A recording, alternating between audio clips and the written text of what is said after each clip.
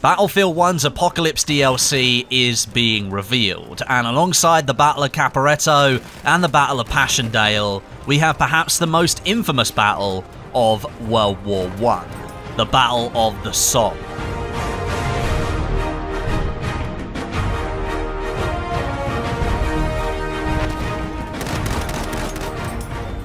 Now, this map follows in the same path as Caporetto in employing the Conquest Assault game mode variant rather than using standard Conquest, and I think that is a good move in general. It gives a better representation of what actually happened at the Somme, with the British pushing through and trying to capture as much land and key points as possible. Now, doing that from a single starting point and slowly pushing through the map, capturing key areas, obviously the flag points, on paper sounds to be like a good gameplay experience. But I think this map has some glaring issues and it needs some big improvements. Now, it is worth me mentioning at this point, the map is work in progress and everything you see here is subject to change, but all of my opinions have been formed in playing this map in its current iteration. Firstly then, let's give you a good map overview. I'll bring up the spawn screen, and you can see here that the British start on the left side of the map, and it's their objective to make their way through the map and capture the 6 flags that the map possesses. Now, as they make their way into the map, obviously the Germans could flank them, take one of the flags back, and everything starts moving in a more conquest-like way, but to begin with, it's almost an instant assault on that A flag. Now, the A flag is a small outbuilding, and it's a yard surrounded by these tall grasses, which I assume are in place to cover the advance of the soldiers across what is almost completely flat ground. And we know how that ends. If the defending team are smart, which they were in the playtest, all of them will spawn at the A point, and they will pin the British back almost instantly. Now, this might be a good representation of what happened at the Somme, with the British being held back and not capturing the land that they thought they would, but that's not a great experience for a video game.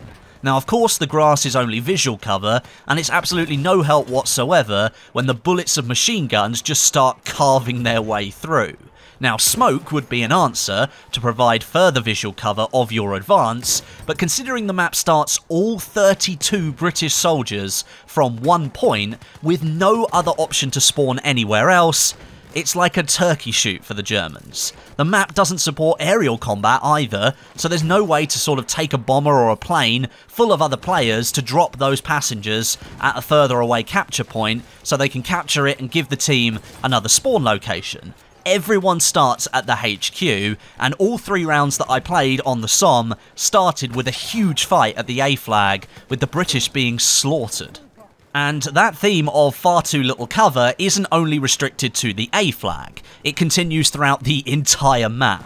Now, the B and C flags, I will say, are fairly well designed, being connected by an extensive trench network, giving the team holding those flags plenty of cover, and if one team holds one flag and one team holds another, it creates some nice battles down there in the trenches. But if the British are trying to attack across the river to either B or C, then they're in full view of those trenches that are held at the time by the Germans. All they have to do is sit in the trenches, bipod up their LMGs, or look down the scopes of their sniper rifles, and they're just going to have fun at basically target practice. I'm just a bit mystified as to how no one looked to the map and said, do you know what, I think we need some more cover. Because it's clear that nobody looked at the map that way, because there is next to no cover that the British can use. The D flag as well, that has a similar issue. Now, there is a trench network that connects the D flag to the B and C flags, but above the trenches that lead to it, it is literally an open field. Again, this might be what the Somme looked like at the start of the battle during World War I, but here in a video game over 100 years later, looking to try and offer players a good gameplay experience, that's not gonna cut it. It's literally an open field from D down to F, which is a group of houses near a train track. Between that, there is a slope between D and F, and it's completely open. You can just look from one flag to the other, and you can see everybody moving around.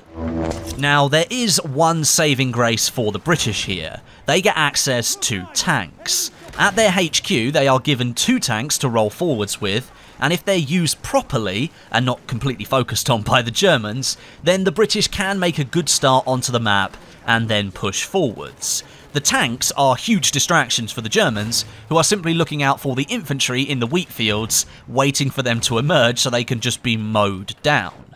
Now, if the tanks can take enough of the attention, then the British infantry can move in and capture a point and then push on from there. But honestly, the presence of just 2 tanks, I don't think is really enough. There still needs to be some proper cover implemented across the map that infantry can use.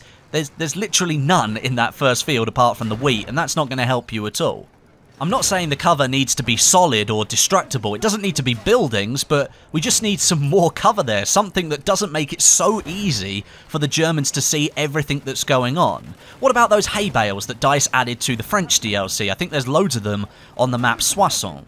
They'd fit quite well and add some extra cover in the middle of all these fields, which infantry could use as a quick resting point. Maybe they want to stop so that somebody tracking them isn't able to continue tracking them all the time. You've stopped behind cover, or maybe you could even use that cover if you needed to quickly reload in the middle of a gunfight. There are lots of different options that the developers could take here. It's just, there's quite a lot of things that need changing on this map at the moment that I'm not sure where they're going to start. The bit that I mentioned between B and C is in a good position, A is in a really bad position and needs more cover, D definitely needs more cover, and E and F at the back of the map, they're okay as well. But again, the British need to get there first of all before they can start having gunfights in that location, and to be honest, I only had 1 or 2 in the 3 rounds that I played, and therefore I can't really comment if that area of the map is really good enough or not. Now, I don't really have a huge amount more to say about this map at the moment. Perhaps I'm being overly harsh though, and potentially expecting too much, considering this map is still in development and is a good 2 months away from being finished up and shipped off into the main game. But I think in expressing these clear issues nice and early on, it gives the team all the data and feedback that they need to transform this map into something better. Potentially adding some aerial combat might improve gameplay and give the ability of both teams to contest more of the map. As I mentioned at the start, having planes would allow passengers to paradrop out onto enemy objectives and then capture them, giving the entire team another proper spawn point if they're stuck somewhere else on the map. Maybe adding some light transport vehicles as well. Motorbikes might be really good to get some speed up and close the gap on enemies that are advancing a little bit faster. I'm not sure, but one thing I'm really concerned about at the moment is the lack of cover, and that does need addressing one way or another.